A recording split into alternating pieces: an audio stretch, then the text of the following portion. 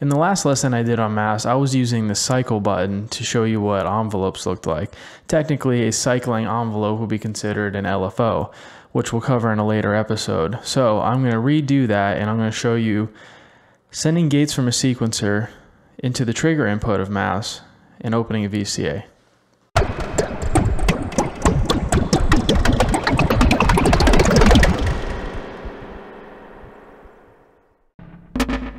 So in this first patch here, I have my sequencer sending out gates and CV. So it's sent out simultaneously, so every time CV is sent to my oscillator to control the pitch, there's a gate that's sent out. This gate now is going to go into the trigger input on mass here, and that's going to activate the envelope. I'm going to come out of the unattenuated output on mass, and that's going to be seen on the top on my oscilloscope there, and that's opening up my VCA over here. So then I'm using channel 1 here, so I have the unattenuated output, and then output 1 over here is being controlled with an attenuverter. So it's the same output as 1, it's just that you're able to control the voltage level with this knob here.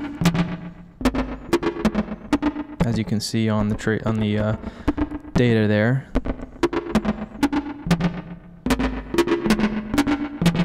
And what's that? That's modulating the filter I have off screen.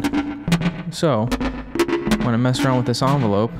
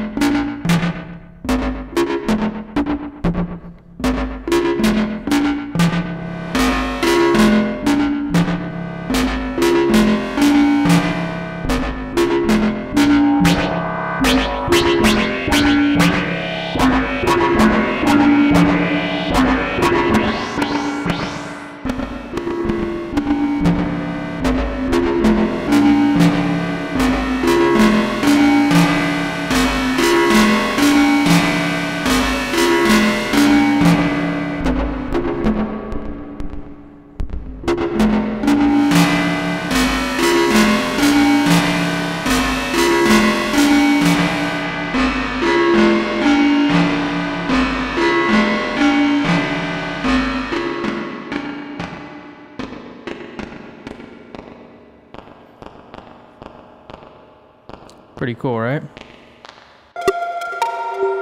So in this patch here, it's pretty similar to the first one. The only difference is now on channel 4 here, I'm using the unattenuated output here to affect the rise of the envelope I'm sending to my VCA. Let's just have a listen.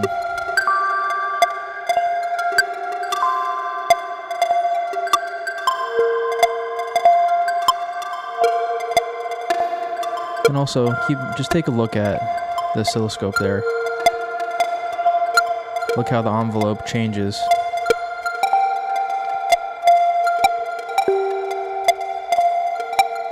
Just using the cycle button here. And it's basically acting as an LFO.